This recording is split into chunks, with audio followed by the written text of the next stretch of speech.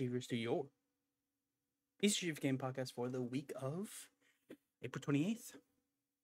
Star Wars Jedi Fallen Order Day.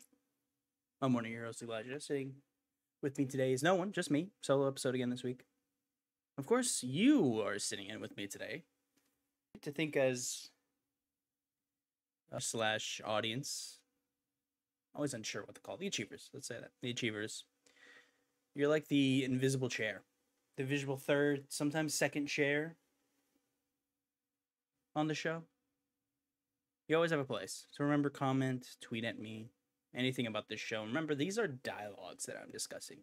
Open conversations that we're having here. So if there's ever anything I've said that maybe you disagree with, maybe you agree with, but want to expound further, I'm always open. And if you go back to all the videos previously, I answer every single comment, regardless of how old that video was. So any sort of dialogue you wish to discuss, remember patreon.com/achievers. I'm going to be making a comeback there very soon.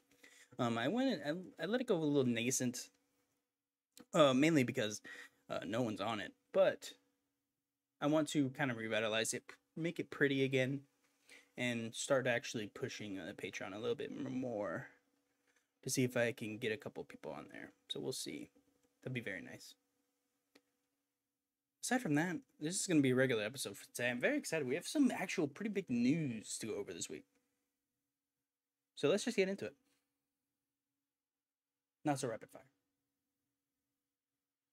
Announced earlier last week. Seems we all know why Quidditch, with the fictional sport in the Harry Potter franchise, was not featured in the latest release of Hogwarts Legacy, as the game's Quidditch Champions was announced with a tweet and information on how to sign up for a public test. Via Twitter, it says, calling all beaters, chasers, keepers, and seekers. Harry Potter Quidditch Champions limited playtest signups are live right now. I believe they're live, and you can sign up and play it like pretty soon. I don't think it has any other information other than get up for the playtest. Very excited to play Quidditch in this game. However, the art style does leave a little bit to desire, as it does suffer the Fortnite look. It just looks like a Fortnite character, so that was a little sad to see. It was a CGI trailer, so maybe it'll look a little different in actual practice. We'll have to see. Who knows? I don't have too much else to add, as I want to see more from the game before I speak anything on it. Very excited, though, if we have a very good Quidditch game that sorely missed. During their latest earnings call, Sony announced that they have an ambitious financial year ahead of them in terms of selling PS5s. Sony says, quote, "We aim to continuously accelerate the penetration, of PS5 and aim for PS5 sell-in units for the current fiscal year to be 25 million units, the highest ever for any PlayStation console in history," end quote. Although lawfully, it is in the realm of possibility, as Spider-Man 2 will surely be a huge game that launches later this year. The PS5 has sold more than 38 million units, so let's say they sell through that. They're going to be looking at kissing the 60 million mark for terms of units. Not even kissing, exceeding and flirting with 70 million. Isn't crazy to see. It is an ambitious goal for a single year. We'll have to see that. That will break records in terms of consoles, for PlayStation consoles specifically. They seem to be very, very ambitious with this PlayStation 5, as we're looking at them just come out yet again. They do this every fiscal year, almost. They seem to get more and more crazy with these numbers. This is, of course, by far the craziest, but it seems like this now has some sort of backup, as they've kind of crossed the issue with making PS5. It's kind of over, right? At least in my opinion. It seems that there's more PlayStation 5s out in the wild, in like stores and fixtures of these things. I see more people selling them. So it looks like we might have passed that kind of you can't find one stage. So if you have the cash or the willingness, you can go get one pretty much right now. So they might be able to keep up with demand this year, and that's why it's so ambitious. Plus they have Spider-Man 2, which is going to be an incredible, huge game. Might be one of the best-selling PlayStation, if not the best-selling PlayStation game ever released. I think it will be. I don't think that's crazy to say. We'll have to see, as there wasn't much else to the story other than a very interesting little piece that Sony is clearly bullish for this year. Even with the slow economic that many people are finding themselves in, it doesn't seem like Sony cares. We'll have to see. Diablo 4 has gone gold ahead of its June 6th release date. Not much to add here. It's gone gold. Very interesting, as they still have quite a while. That means a lot of polish. That's very exciting. Very exciting to hear. Hopefully that game is pristine when it comes out. I have not played any of the beta stuff, so I'm just ready for the game at this point. I don't really want to play the beta. I just want to get the game. I want to play it, see if I like it. Yet another departure coming out of 343 as Frago Connor has left Microsoft, formerly the franchise creative director at 343 Industries. This marks yet another departure from the studio, as far as this is as far from any doubt that there will be a mass firing / layoff from the studio, given the disastrous launch and sustainability of Halo Infinite. A little messy writing there, I apologize, but pretty much the focal point I wanted to touch on here is it's clear that they looked at 343, they looked at Halo Infinite and said, this is unacceptable, and they completely wiped the board. Pretty much everyone from upper management is gone by now, right? Bonnie's gone. Their head of creative engineering's gone, I believe. Or head of engineering, obviously, not creative engineering, but a lot of the people are gone now.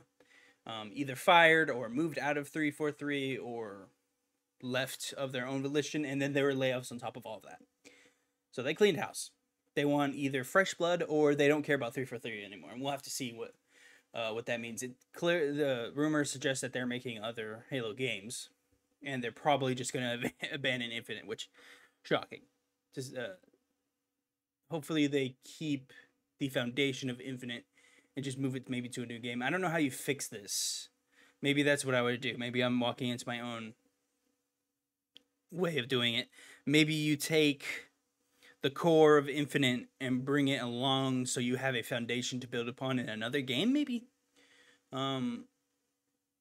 We bring it up all the time, but remember, 343 Industries stated that this Halo Infinite was going to be Halo for 10 years to come. So it was a 10-year plan for Halo Infinite. At this point, that is pretty laughable to hear, but that was what was said. So maybe they'll keep kind of that spirit along with what they plan to do with Halo Infinite. It's unclear what's going to happen. I don't know, personally. Do you keep the game around, but potentially lose what a new Halo game featured in Unreal 5 would be? We already have rumors suggesting that that's going to happen. They're going to Unreal, and they're just going to ditch Split Saves. Who knows? I don't know. I want to take a second to think. And I have to add that I just don't feel like this may go anywhere. I think they just kind of abandoned ship. That's just kind of what we see a lot of studios do. We'll have to see. Star Wars Jedi Survivor has come to many glowing reviews, but has also been lambasted by many reviews and content creators in the space as having many performance issues. It's actually so bad on PC that Respawn was forced to comment on the situation via their Twitter account. Statement reads as follows: we are aware that Star Wars Jedi Survivor isn't performing to our standards for a percentage of our PC players, in particular those with high-end machines or certain specific configurations. Kind of pivoting the blame there a little bit. We can see that for sure. For example, players using cutting-edge multi-threaded chipsets designed for Windows 11 were encountering problems on Windows 10, or high-end GPUs coupled with lower-performing CPUs also saw unexpected frame loss. Rest assured, we are working to address these cases quickly. While there is no single comprehensive solution for PC performance, the team has been working on fixes we believe will improve performance across a spectrum of configurations. We're committed to fixing these issues as soon as possible, but each patch requires significant testing to ensure we don't introduce new problems. Thanks for understanding, and apologies to any of the players experiencing these issues. We will continue to monitor performance across all platforms and share updated timing as soon as it is available. Star Wars Jedi team. Now, it's pretty hilarious as they immediately shift blame from them to, oh, it's the problem with the PC. It's all the stuff talking to them. I don't know. It seems like many other developers release their games on PC without these problems. But hey, who am I? I'm not a PC game developer, so I don't really have too much to refute you with, but I mean, this is just another story, right? With the PC landscape just being in shambles, frankly. I don't know how anyone out there plays on PC right now. Every release seems to be more broken than the last. So I don't know how you live out there. Good luck. I'm sorry that this is happening. Hopefully you're getting the lower end of the issues, but this is more and more concerning every day. It seems like every single major third-party game that releases on PC seems to just have more and more issues. More and more times we're seeing these games come out and they just don't work. So maybe it's an issue with the culture, as they seem to be okay I mean, no offense to the people at Respawn. They knew what they were releasing. This isn't a shock. They knew they were releasing an unfinished product into the wild. They didn't release this day one and go, whoa, what? We didn't know there were issues. No, they knew, so they're okay with doing this. So maybe that culture needs to change. I don't know. We seem to be getting more and more comfortable releasing a game that needs to be patched 3, 4, maybe 5 times before it's actually in an ideal state. Sad to see. It's not like we're new to that situation. It just seems to have become a bigger problem as time's come on. I don't know. If you play on PC prominently, let me know how the experience is, as I am not really a PC player. I only play very select games and they're old. So they don't really have the problems that these newer games are coming out and experiencing. And what's even more upsetting is I always see these people with, you know, the 4080s, the 3080s, you know, the very high-end graphics cards, and it's almost always that the games have problems with those, which is hilarious because you spent the most money, so you would think it would not be as much a problem. Moving on. What have you been playing? Now, of course, this is a question for you at home and me. What have you been playing? Let me know in the comments. I am currently playing many games. I had a very, very busy last 2 weeks as Final Fantasy Pixel Remasters came out. As everyone knows at home, I'm impatiently waiting for a console version of that game coming out, and it's finally out. And I blew through Final Fantasy 1. Already beaten it, already platinumed it too. Such a special game, as you get to really see where it all started. And it does really leave you in awe when you realize how much that game does. And that game came out in 1987, I believe. And if you go back and you're just like, wow, they had like they had airships in this game. Like, it's very incredible to see. Obviously the Pixel remasters look much prettier than the other games did, but they have their own kind of beauty to them. That is only really found on those old NES games. And as someone who's experienced these games before, through my father growing up, and actually playing them when they came to phones in like 2011, maybe? I remember playing this on my iPhone at some point. Doing all of that, it's really something very special to almost play history, right? Like, you know where it ended up, so like you really get to go back with kind of that fresh set of eyes. Like, look how many things they were kind of figuring out. One funny thing that they did in this one is they changed like the wording, so everything's like Fire Aga and everything. It's not Fire 3 like it was in the original games, but it's cool to still see all of that stuff. It's like see the granules of ideas. Still seeing things like Sid being talked about. Very cool. Pro tip at home. Now, I bought them all. I'm going to slowly be playing these. Every time we have like a little drought, I'm gonna throw on, boom, Final Fantasy 2, boom, Final Fantasy 3, 4, 5, 6. So, pro tip, make sure every time you load any of these games, any one of them, you do a couple things. One, configuration, text style, classic, every time. The regular style, I think it's called like modernized or something. Terrible, awful. It really, I mean, it really does look terrible. So just make sure you change it to classic. It still doesn't look as good as it did in the original games, but it's much better font. So please change that immediately. You also have other things to do. You can have the orchestra music, which I did have. I know a lot of people actually like the classic sounds coming out of the game, which I get it, but the orchestra is beautiful. I really can't not have it on. I apologize for that. I'm sure that's blasphemous for some people out there, but the orchestra is way too beautiful in that game to really not utilize it. So I had to leave that on. I did use the classic for a little bit, and I was like, oh, this is cool.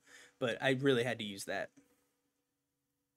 really nice orchestra. And also the classic isn't really, it was built for a completely different set of speakers back in 87. So it's not like, I'm sure, very responded to my surround sound soundbar system that I have up. So that's another reason to not really use it, for me at least. So you'll have that to choose from. And then remember, you have boosts. Once you start the game, you can use gil multipliers to get more gil, or XP multipliers if you want the game to be easier. That's completely up to you. I did not use that in my Final Fantasy 1 playthrough. I only used it for some of the gil, so I didn't have to sit there and farm kind of partway through the game when I needed higher level spells. So there's that. Aside from that, that's really everything I wanted to make sure to point out for everyone. The games are great. Again, only played 1. I started 4. I think I'm gonna do 1, 4, 2, 5, 3, 6. And work them through that way just for fun. Have a little different kind of play style instead of going 1, 2, 3, 4, 5, 6. And I started 4 already great. And 4 is a great game. I played, I want to say half of 4 on a phone, I believe, when they came out to that. So I'm very excited with these. Very excited. What else have I been playing? I started Jedi Survivor last night. It's Star Wars so far. It's great. It's great. I'm at the very beginning, so I can't really say anything. I think I'm an hour in. It's fun. Fun game. I'll have more to say next week. But this week I've literally started the game, so not much to say. What else have I been playing? Advanced Wars 1-2 Reboot Camp. It's Advanced Wars. One thing that I actually say, funny that we're bringing up Pixel remasters and then this.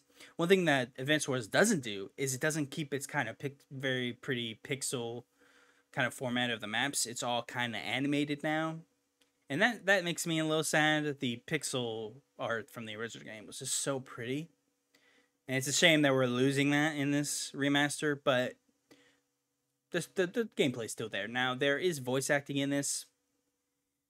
I don't really like it. It's not needed. At no point when I play Advanced Wars, I'm like, oh, I wish they talked. I can just read it. It's fine, right? I don't need them to sometimes talk. Kind of like a visual novel-esque, anime-esque Persona-esque kind of experience with how they like talk and things. Like sometimes they voice some part of the sentences, sometimes they don't. Sometimes they say like half of it. Yeah, I don't really need that in this game, but it seems like they got a lot of YouTubers, so maybe they were cheaper, so maybe that's how they justified it. I don't know. Don't know how that works. But not needed. Not really at all. I beat Persona 4. Pretty sure I talked about that last week. But I beat Persona 4 Gold. Incredible game. One of the best JRPGs ever made. I still prefer Persona 5. But it's still an incredible game. And yeah, I think that's it. So we can actually start the show. From Roundup. Aaron Greenberg, VP of Xbox Game Marketing, commented on a rumor circulating for a few days stating that the recent release of HiFi Rush was seen as a failure. The original report came from a usually trusted source of Jeff Grubb from Giant Bomb. He reported on his show, quote, Game Mess the Sides. He states such, quote, based on what I've heard, it just straight up didn't make the money it needed to make. It got good reviews and the buzz was good. So where do you put the blame for something like that? End quote. That's what he says, and that kind of blew through the community in many ways, right? A lot of people saying like, oh my god, I knew it was a failure, or other people being like, well, of course it was a failure, it was on Game Pass, blah, blah, blah. And that forced him to comment and be like, hey, we're happy with the game and how it performed, pretty much. Like, he pretty much was like, it did what we wanted it to do, is pretty much what he said on Twitter. And that kind of squashed the dialogue that was happening around the game. I think I have too much to add other than we're seeing, and I think I'm going to make a wholly dedicated video about this. We're seeing more and more worrisome signs that Xbox might not be the place to release games if you want them to sell. Which is hilarious, but... And I think many at home, and myself included, go, of course, why buy your games? You have Game Pass, right? But maybe that speaks to... actually heard a very compelling argument about this from... oh my god, I'm blanking on his name. I will contemplate on it and get back to you. But pretty much he said a couple things. He said, of course they don't sell. It's on Game Pass. What tells you about the market that... and maybe this is... it's just how the market is. Your game needs to be compelling enough to keep me away from Game Pass. So it's not like games aren't selling, like Elden Ring. Elden Ring sold incredible numbers. That just wasn't PlayStation numbers, right? It sold on Xbox as well. So maybe it just has to be it now has to hit a certain bar to keep people from just playing their Game Pass games. So maybe it's the ultimate market decider, similar to like if something doesn't launch on Netflix, right? Do you not go to the movies and just wait for Netflix? I know that's a lot of what you do for movies, but a lot of people still went to go see Top Gun Maverick, right? So if you hit that certain quality mark, you force consumers, of course myself and everyone at home, to go out and watch, play, whatever it is. So now it's almost... the scrutiny maybe has gone up on the Xbox marketplace as you need to be much better, possibly, than what goes on around you, especially when it's not in a vacuum. It's around Game Pass and it's around other titles. You now have to be better than a Game Pass-like entity as a whole to make sure you sell on their platform. And if it doesn't, you just won't hit that mark. And I think we're seeing that really with Square's decision on not releasing on Xbox, because they just stopped caring. They stopped really caring about selling on an Xbox. So because they probably don't sell a lot, or they know Microsoft will pay for it. There's so many different avenues of thinking that you can apply to this very specific way that the gaming community is moving forward. Like, what do we apply to it? Is it Xbox's problem? Is it Square's problem? Is it other developers' problem? We can see this in Oxenfree 2 skipping Xbox in a major way. It literally comes to everything except Xbox. Now, I feel like that was missed by a lot of people, as everyone was like, why is it skipping Xbox? This is just like Square. It's not really at all. Netflix, of course, is going for the streaming service-esque model, right? The Netflix model. That's what we all call it. Xbox has used that model to make their own streaming service. So, of course, they're seen as a competitor. Why would you release your gaming content on a rival platform? That's the way I saw it. I was never really confused why they skipped Xbox, because Netflix wants you to pay for Netflix to play the game. Game Pass wants you to pay for Game Pass to play their games. That's a direct competition. Most likely, you're not going to be subscribed to both. Most subscription services see each other as rivals, especially when you're in that same kind of avenue space and you're almost in a niche of a niche in that specific scenario. So they just skipped all together because they see probably them as a direct rival to what they're trying to do. So I was never really confused about that, but I wanted to quickly mention that too, as it just hit my mind. So I don't think it's really apt comparison when we were talking about the Square Enix issue, and we're talking about the actual games marketplace, I guess we could call it, on the Xbox side of things. As many things are skipping Xbox, as it seems more and more kind of grow the attitude of why release there. We'll see. Maybe this will become a growing problem. Again, I do want to make a video just on this. I kind of missed the entire conversation that we were having with HiFi Rush. Let me go back to HiFi Rush stating that the game was never gonna sell, right? They made the brunt of their money being paid by Microsoft to make it in the first place. Now, let me quickly back up on that. I say that I say that in error. It was greenlit before Game Pass, obviously. It just became a Game Pass Live Now type of model when it came out, but it was greenlit before the purchase, I believe, and was already being developed. So this wasn't something made for Game Pass. It just probably seemed like something perfect for Game Pass when it was about to come out. It's a very small experience, very niche experience. Now, I did see a lot of people being very happy, like, oh, this is just something that's great on Game Pass, right? This is something made for Game Pass, and that makes me kind of cringe, because that is something I had an issue, if you go back so far in the show, a couple years ago. That's something I actually did have an issue with. When Game Pass comes out, to justify releasing your first party games on Game Pass, they have to be cheaper, because you're not going to be selling the products, right? You're only going to be making your money off a pool of money that is Game Pass, right?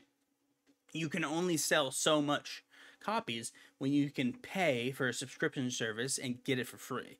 Free, in quotes, right? So when HiFi Rush came out, it does seem almost like the completion of the prophecy that was made, right?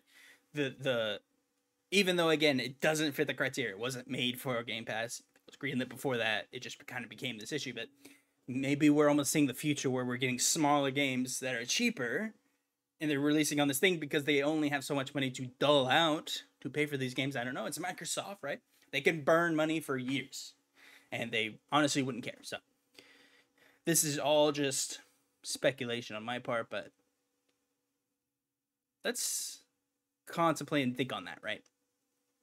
Will Game Pass kind of go the route of this kind of smaller ecosystem that makes smaller games, uses less money, uses money more wisely, maybe? Who knows, as Xbox already has too many studios for that to really become a reality. So they already kind of agreed for their games to be huge, just in the nature of how they're being made. We'll have to see. Destiny community became split as a prominent streamer, Ikugan, has been accused of being a leaker in the Destiny community after several leaks from the upcoming season came out, and Bungie was forced to comment on leaks, stating that they have handled the issue. People realized that he was banned that same day. He randomly switched to another game. He was a very prominent Destiny streamer. He pretty much only played that.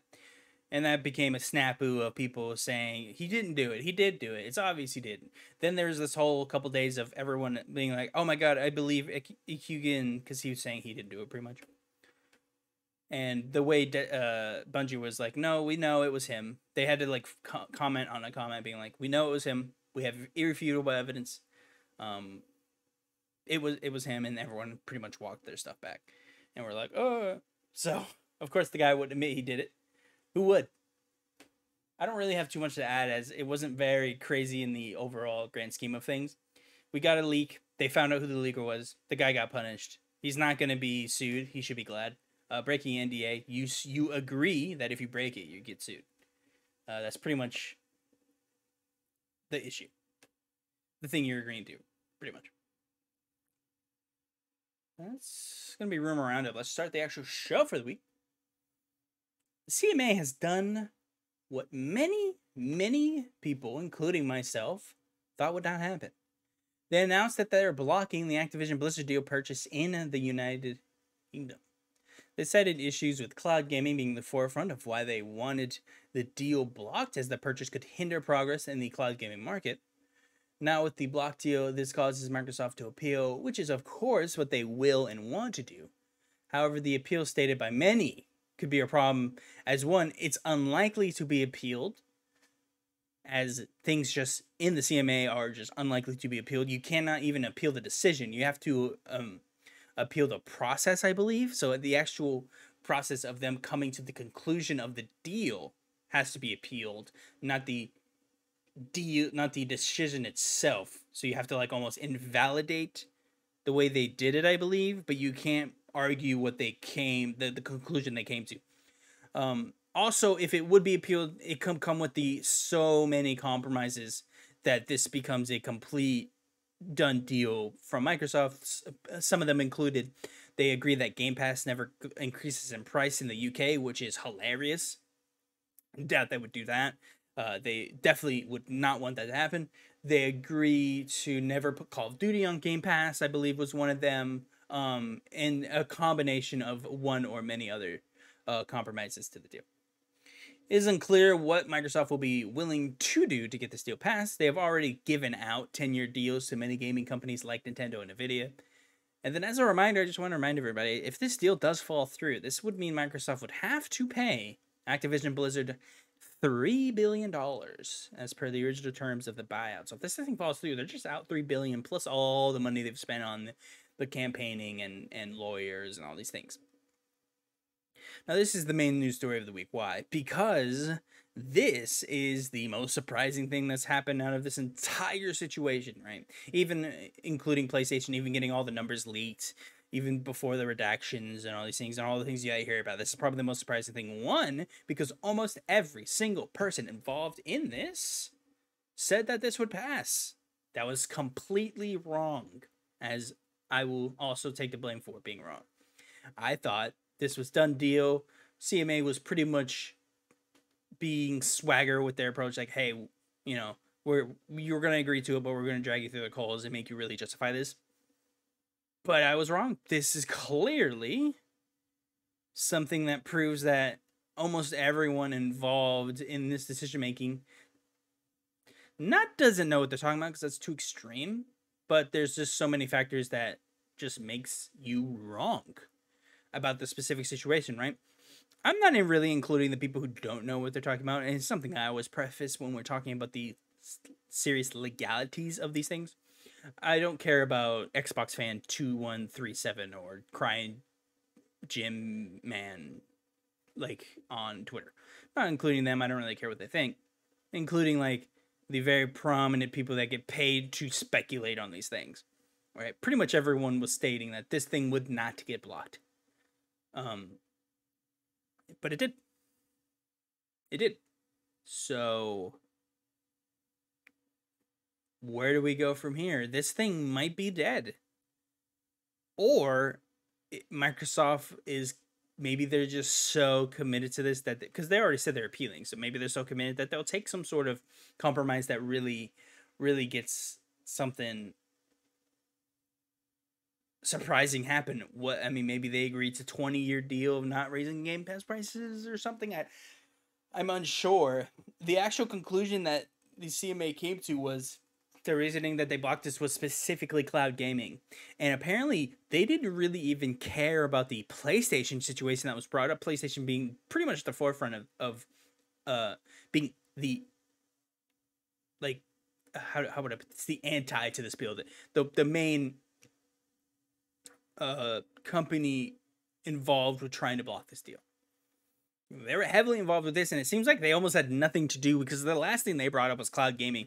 PlayStation wasn't really, I mean, they of course brought this up, but that wasn't really one of their main arguments. So that kind of even, it's funny is PlayStation might not even be the reason this thing blocked, and they were kind of the main champion about this. Apparently it's actually a lot of unknown parties involved, because specifically there are a bunch of parties that are remained pretty anonymous through specific means. Like from the public, I imagine everyone involved pretty much knows what it is, but unknown parties specifically commenting on the cloud gaming, what this would do for cloud gaming, destroyed a lot of the CMA's confidence in letting this deal pass, as they said that having control of all of these giant parties, World of Warcraft, Overwatch, Call of Duty, etc., having all of that in your back pocket, specifically for cloud gaming, being able to make that exclusive, makes this entire thing questionable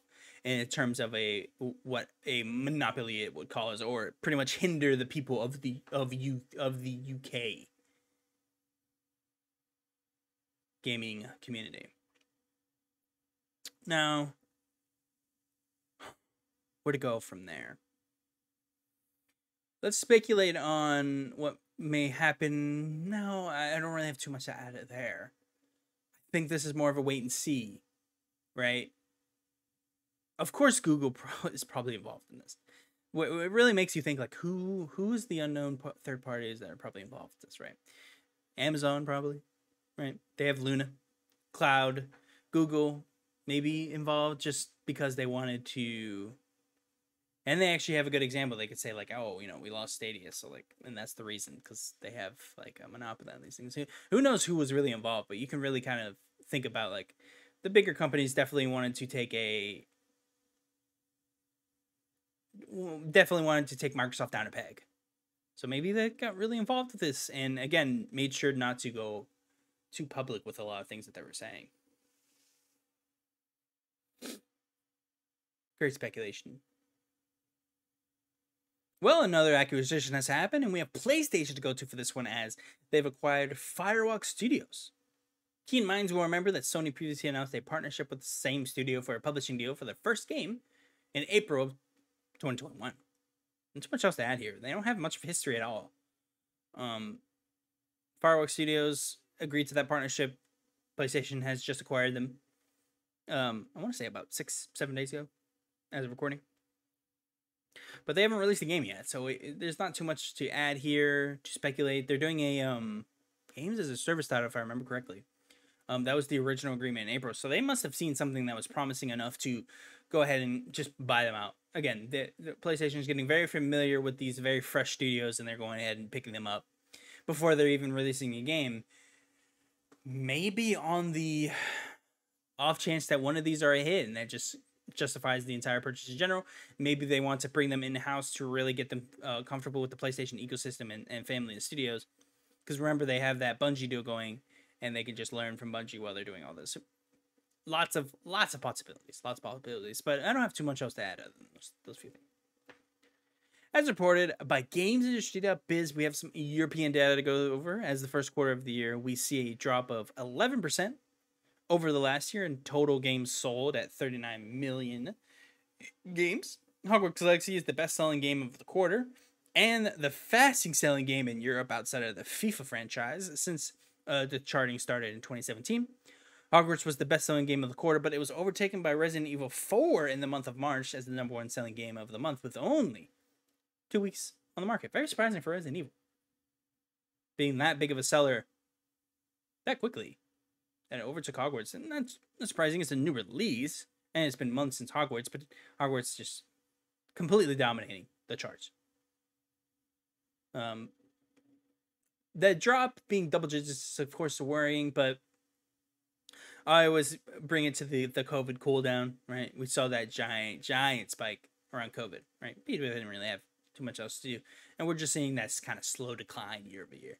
I'm sure I'll be interested to see if we see another drop continuing throughout the year, or if maybe we'll start settling next year. Who knows? But food for thought, as maybe we're done with the COVID drop. I don't know. That's a quite big drop, 11%. Nothing to sniff at. Yet another death in the games media space, as Waypoint, Vice's gaming publication, announced it would close its doors on June 2nd, along with all staff involved. We learned the news via Patrick Klepek's Twitter, as he stated, quote, "The team, myself included, have been terminated by Vice in our final day running the website, the podcast, the streams will come to an end June 2nd. Waypoint should have ended a long time ago." At least he's honest. We've always been an extremely weird website. Our podcast sign off is in interquote, "Fuck capitalism, go home," end interquote. After all, but we survived 6 long years. That's a goddamn eternity in media. We tried to hold on as long as we could. Waypoint Plus was a godsend, and to all fans of Waypoint that showed up on day one, know that your contributions in spirit and money were a huge reason we weren't laid off sooner. You, alongside my talented colleagues now and over the years, made waking up every day a joy. End quote. Now, I want to preface everything I'm about to say with, this is incredibly sad news. Anytime I read that someone's lost their job, it's incredibly sad. It's never a happy thing to read. You're never happy that someone loses a job. Unless they really, really are a scumbag. I'm not saying any of these people are. I'm just saying the obvious here. Because I think what I'm about to say is going to come off incredibly rude or unfeeling, for lack of a better There's a couple things I wanted to state about this. One, did any of us read Waypoint? I'm sorry, like this is another reason why some of these publications are going on. Washington Post did the same thing where they got rid of Launcher. Like, are any like of course like, this is one of those things where like of course these things are going away, right? No one's reading these things, right? It reminds me of Tencent's publication being closed down. I already forgot their name. I can't believe that. I'm blanking on their name. I apologize, but they closed down as well. Seeing layoffs everywhere. And I talked with someone. It was actually Ro from Podcast BSN about this. That we keep seeing layoffs and layoffs. I was responding to one of his things, and I stated like there's a reason that we're seeing constant growth in the Patreon / gaming space. And we're seeing a sharp decline in the way gaming journalism. I always say gaming journalism in quotes, by the way, because we have very few actual game journalists. We have a lot of people who release PR statements and say their articles. And that's, again, very rude for me to say that, but I'm just trying to be honest with everybody. We have very few gaming journalists, right? We have Jason Schreier. We have people like Lucy O'Brien is someone I can think of. They're like very good writers and journalists. I'm sure I could think of a few more, but we're not working with many. And the few that people make news on aren't journalists. Jeff Grubb is not a journalist. He just says things that he hears. And he gets like news stories written all the time because that's just what he does. He just talks. But he's not a journalist. So we just have very few people in the space, and that's why I always do that with a quote. But back to Waypoint being closed down. I mean, incredibly sad. I feel for everyone involved. I hope the best for everyone. But I mean, this just isn't surprising. Who reads these people? Who listens to their podcast? I don't even know what their podcast is called. Is it called Waypoint? Also, Waypoint Plus. Who's paying for that? Right? Does anyone follow any of these people? I don't. I heard Patrick Klepek's kind of a rude guy, so I try to stay away from the ruder side of the community. So I have nothing else really to add here.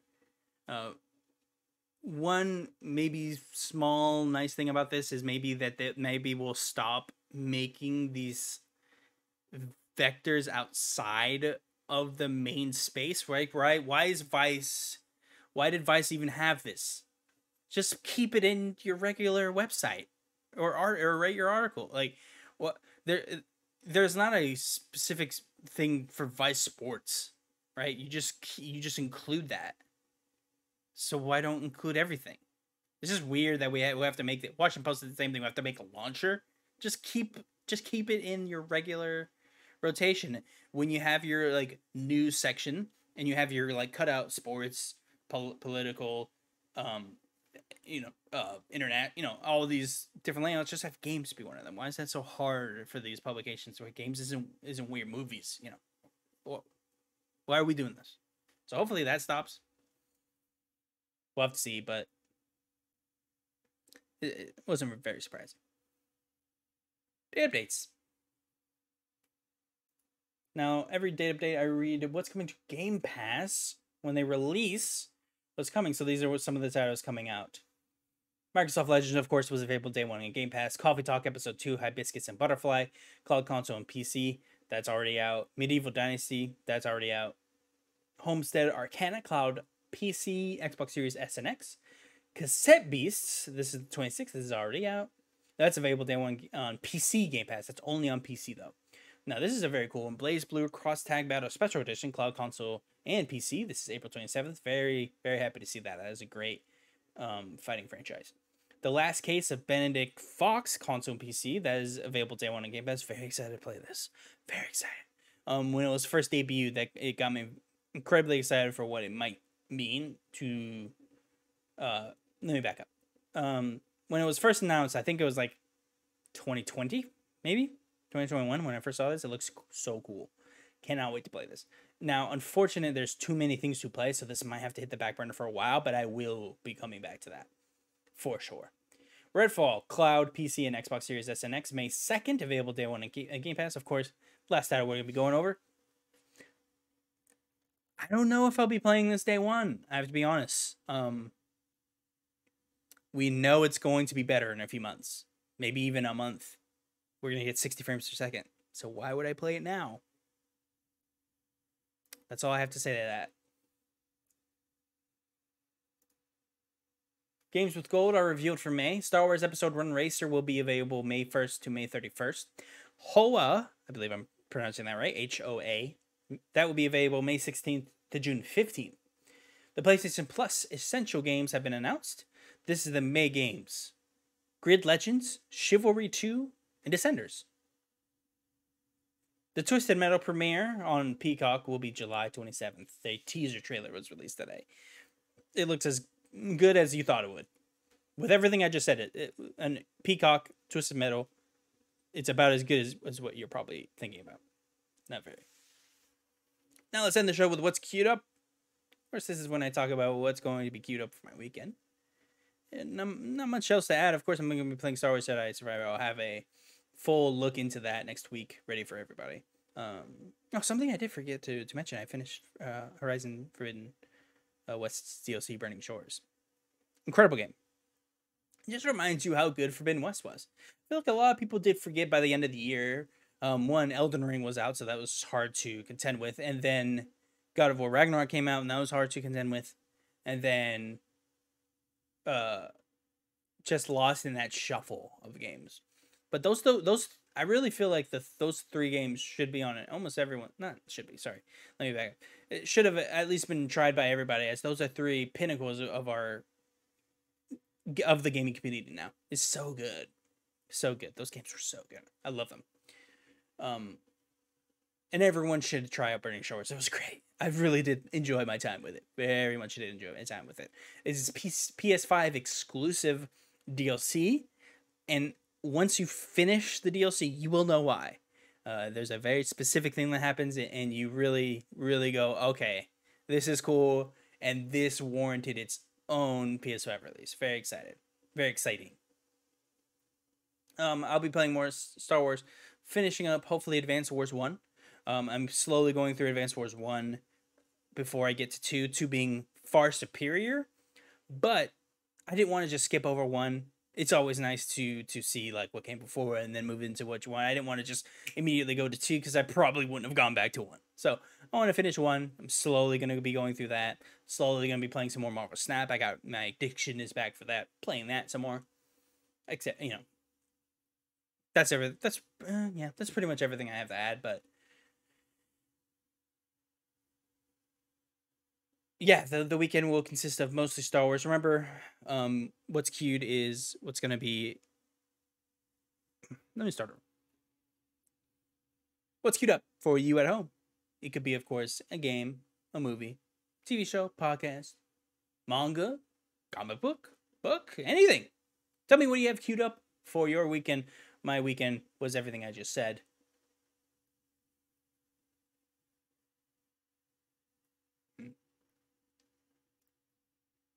That's really all I have for everyone this week. And that is what I have for everyone this week. Thank you so much for listening. This was a great episode. I very much enjoy, again, these solo episodes. They're very nice. I am going to have many, many guests coming very soon. So be excited. A return of a couple favorites, too. A lot of people I love talking with, too. But until then... Remember,